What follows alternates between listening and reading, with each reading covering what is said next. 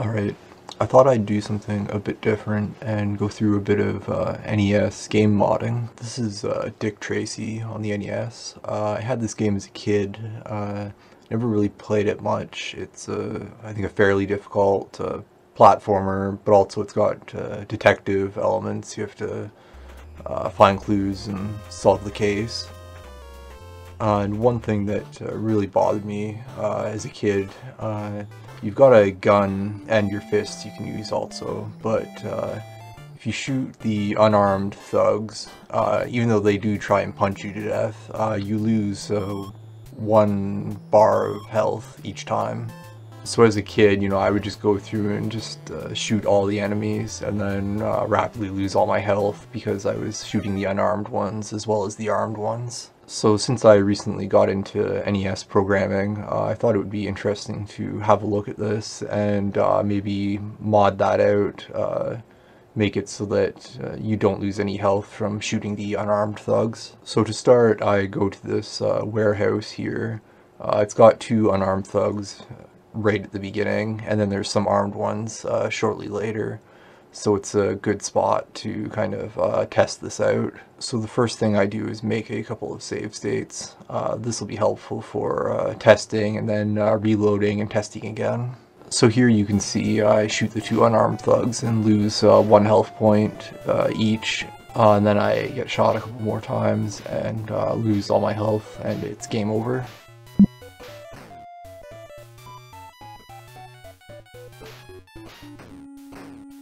So the first thing is I need to find where the health is stored. That'll be the first step along getting the mod done. So first we go to Tools, Cheats, and then open up the cheat finder. Now this part isn't particularly difficult. I've been doing this for probably, I don't know, 20 years since a friend first showed me ZSNES. I'm sure most people who've used emulators before have probably at some point use the cheat finder to freeze your HP or give you more experience or whatever. The cheat finder in MESN is a bit different than in most other emulators. Usually you search based on what the new value is, but this search is based off of from the perspective of the old value. So as your health is decreasing, you want to search for the previous value was greater. In most emulators, it's typically the new value is smaller.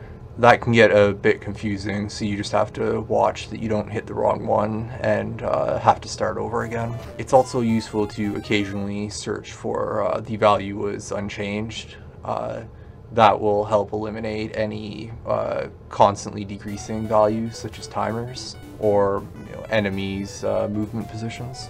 Also, I don't typically start with a specific value, although you can do that because you don't necessarily know how the game is actually storing it.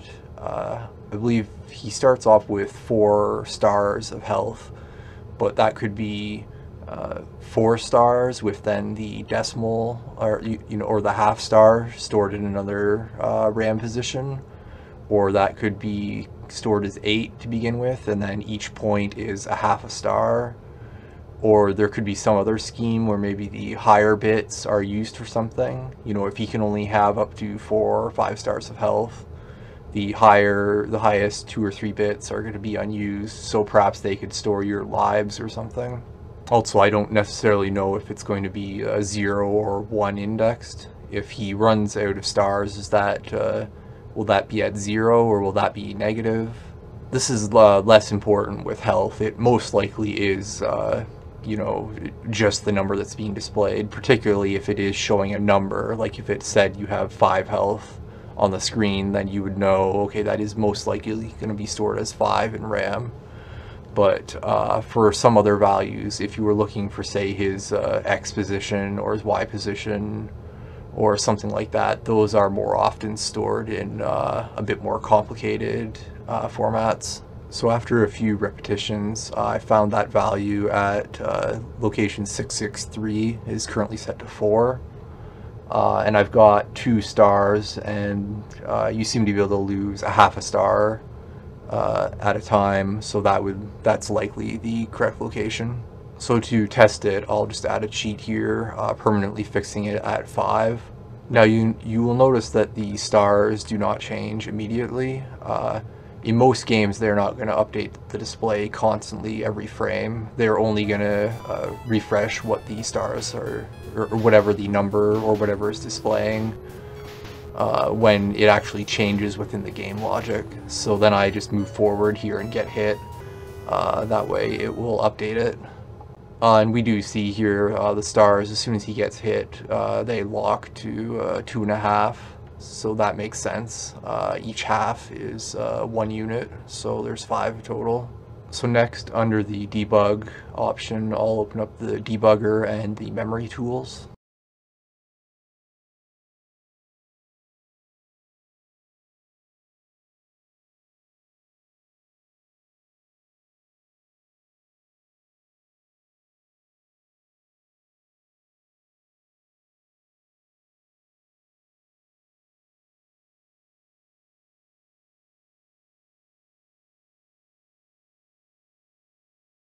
So in the memory tools, I'll make sure I'm in the CPU memory viewer, and then go to search and go to. You can also use Control G, and then just go to the address we found in the cheat finder, hex 663. So then I will right click on it and go to edit label.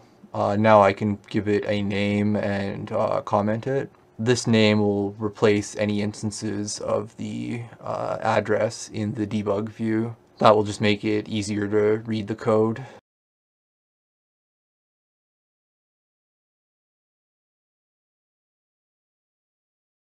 So next I add a breakpoint on that memory location, and I only check the right box. So now anytime health is written to within the game, it will break and I will see the code that is doing it.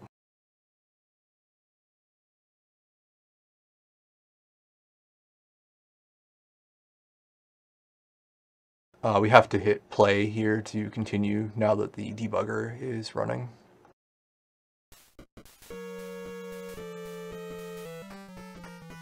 So here I shoot the unarmed thug and it immediately breaks. Our health doesn't change because we still have the cheat running. However, it does try and write the value anyways. So this subroutine here appears to be the subroutine for taking damage. From the start we have load X, hex address 710. That will load the value stored at 710 into the X register. Next we will branch not equal to 97F8. You can see right there that 97F8 is the return from subroutine call that will leave the subroutine and go back to wherever this was called from. So that will branch if the value stored in X now, which is the value from 710, it will branch if it is not 0. So it's likely that that is perhaps an invincibility timer. Maybe when he is flashing there after getting hit, that is set to a non-zero value and then counts down. And so if he takes damage again while he's still flashing, then he won't, it'll skip out of this subroutine and not actually do the damage. Next, we store the current A register value into the address 43E and then load our health value into A. Next, we set the carry flag. That's the SEC command. When you're adding, you normally want to clear the carry flag, but when you're subtracting, you normally want to set the carry flag to begin with. So next, we subtract from A, which is set to the health value, the value stored in address 43E, which is what A was to begin with. So we're effectively subtracting the original value of A from health. So A is basically like the argument to the function, and it's how much damage to do. The next line is branch if minus to 97F9. So if the result of the subtraction goes negative, then we will branch out of this function and to a different one, because you see that is actually one address past the RTS. That code hasn't actually ran yet. I haven't died, so the debugger doesn't know that 97F9 is code or data or what. That's why it says unidentified block, and I can't actually see what's there. But anyways, that is probably some function to handle him keeling over and then the game over screen appearing. Since this hit doesn't kill him, it doesn't actually branch to the 97F9, so it will then go to the next command, which is the jump subroutine 85C6. I didn't do much with that subroutine because it didn't seem relevant right now, but I had a bit of a look at it later. It looks like it's doing a whole bunch of math with the health and calling a whole bunch of other subroutines. So likely what it's doing is setting up like his invincibility flicker, changing the stars to display on the top, playing a sound effect, and so on. And the next thing that happens here is we RTS, which is just return, basically.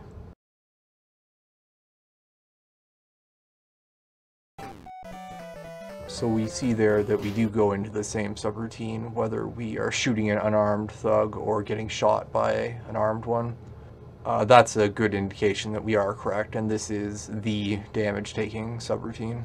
So after loading the save state to go back to the start here with the two unarmed thugs, and then turning off the no damage cheat, I then am poking around at the code for a bit here.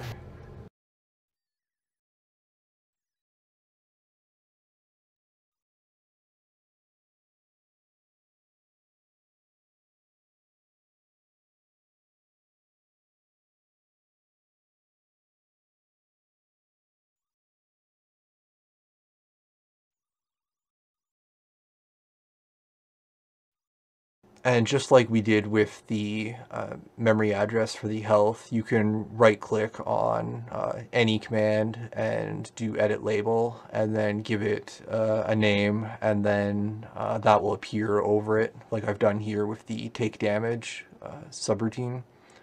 So any spot that has like JSR address 97E1 will instead say JSR take damage. And that just makes it easier to read. So next I use the F10 key, which is just basically go to the next command. Use that repeatedly all the way through the take damage subroutine. Then eventually we get out of the subroutine, and you can see up here where we are, there is the JSR take damage call that we must have just been in. Another way to find out where a subroutine was called from would be to go to debug and then trace viewer. That way would be more reliable in some cases, such as if the subroutine doesn't actually jump back to where it was called from, but if it just jumps somewhere else and keeps going. So we can see here this is basically a big like if, else if, else if, else if, and so on statement, or a switch statement. And all of them branch to F4E1, which is down here just above the take damage. It loads the value 2 into the A register.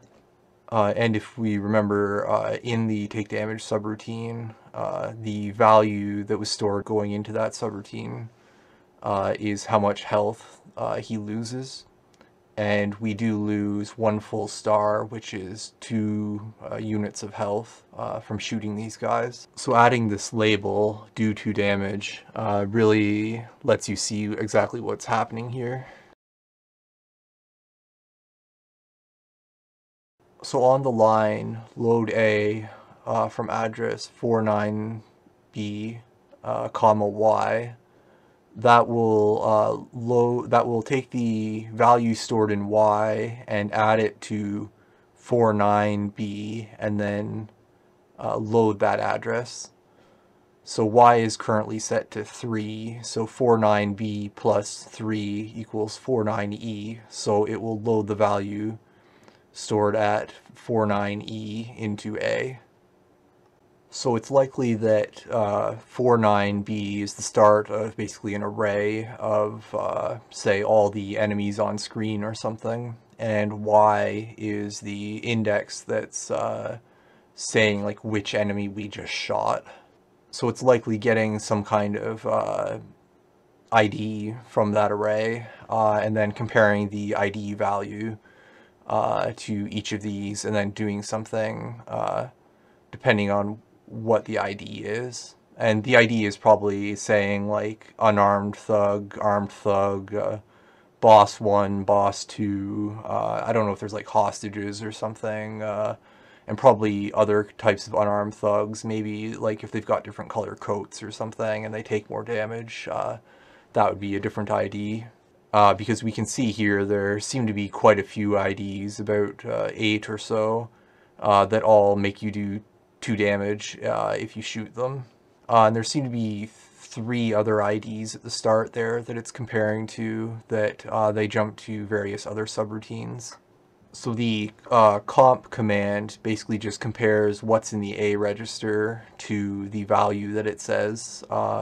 And since it's a hashtag and then a $sign, that's saying like compare to this value. It's not to an address or anything. It's just comparing it to whatever that number is. And the compare doesn't affect the number stored in A, but it will set the various flags. And the 0 flag will be set if they are the same number, and then the branch if equal will jump to that subroutine if the 0 flag is set. So this is basically saying like compare to 1C, if the result is 0, jump to the 2 damage.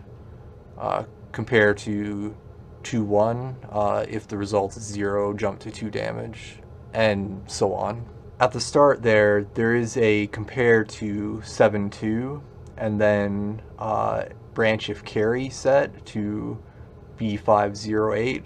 The compare command will set the carry flag if the A register is larger or equal to the number you're comparing it with. So in this case, that means if the enemy index is hex 72 or larger, then we branch way down to B508 and skip all of the do damage stuff. Then we compare it to hex 39 and then branch to B512 if it's equal to that. So that must be one specific enemy type or something. Perhaps it's a hostage or something that instantly game overs you if you get that, or something else like that. So to achieve the mod of taking no damage when you shoot these guys, one thing we can do here is change the load A to under the do 2 damage and just change that to a 0. That will have the side effect of still going into the damage routine and giving us invincibility frames and so on. But it is the simplest way to do this.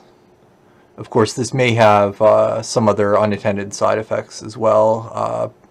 You know, there might be hostages or something else that you take 2 damage if you shoot them, and maybe you would still want that to be in place. But I'll just do the changing the load A to load A 0 because that's the simplest way.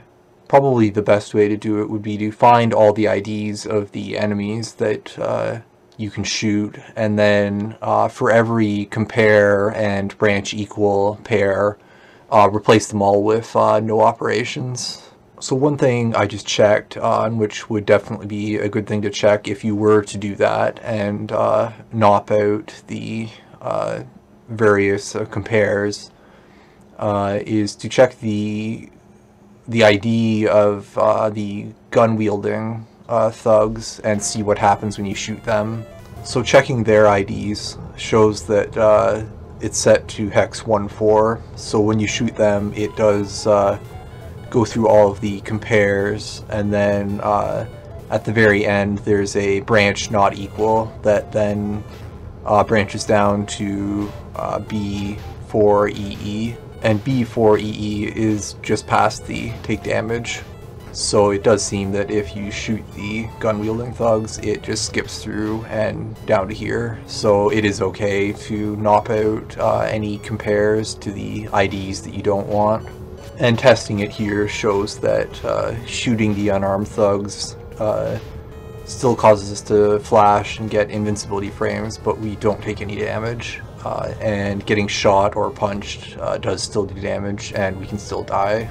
It would, of course, be a good idea if I was to release this to play through more of the game and just test that everything else works. Again, see that there's no hostages or anything like that, that maybe you do want to still take damage from shooting them.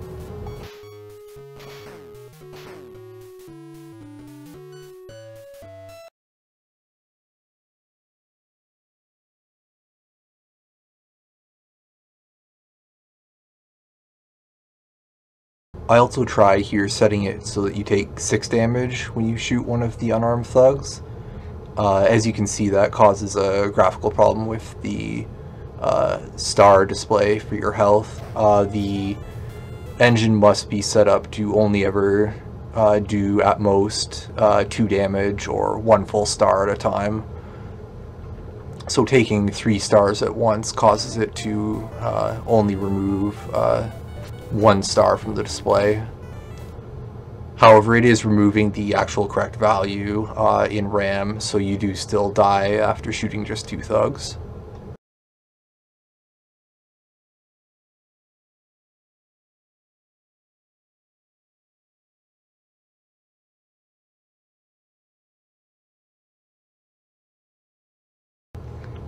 And you can go to, in the debugger, go to File, and then Save ROM As, to save a copy of the edit as a new ROM. You can also save edits as IPS. This will create a patch file. Messen and most other emulators will automatically load a IPS file if it has the same name as the ROM that you're running. And the IPS file is what would be okay to distribute, like on ROM hacking sites. You also may want to go to File, Workplace, Export Labels, and that will export a file that contains like the do to damage, the take damage, the health, all the things that we've typed, and then later you can import labels and continue working if you were to do more with this. So here I set the do 2 damage subroutine back to doing 2 damage as it was originally. And then I'm going to go in and just knock out the compare and branch. And I'm just doing that for comparing to ID 15 because that's the ID of these unarmed thugs.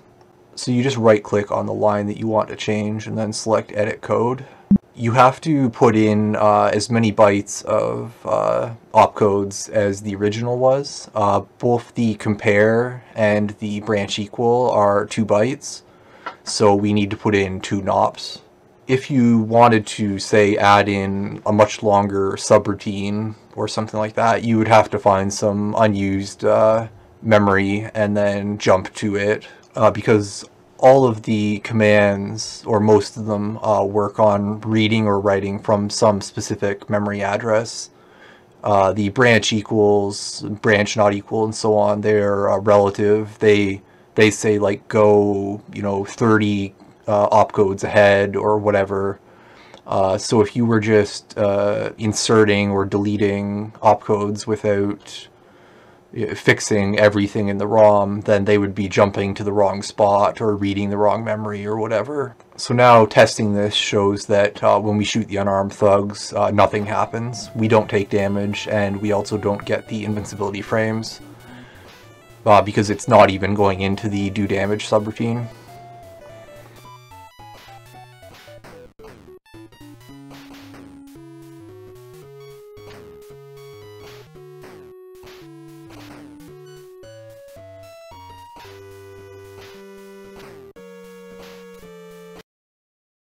So there are, of course, other interesting things you could easily do to change how the game works. For instance, looking at the code, I just noticed right below where the jump subroutine take damage is called, we load hex 19 into the A register and then store that into memory address 710. In the take damage subroutine, that is the value that is checked, and then we only take damage if it's 0. So that's likely your invincibility frame counter. You get hex 19 iframes, which is 25 iframes, assuming it is decremented every frame. But you could, for instance, change that easily so that you get longer invincibility or shorter. And so one way to do, longer mods or find more difficult stuff would be to just continue kind of labeling different functions and variables and kind of working out backwards from the spot where you take damage. If we keep going, if we return from this subroutine, we're probably in like a much larger subroutine that calls various other ones, like the bullet physics and the I don't know, other stuff like that. Another thing you could do is put a watch on or a breakpoint on the address of the array where all the enemy indexes are stored. Watch for that to be written to.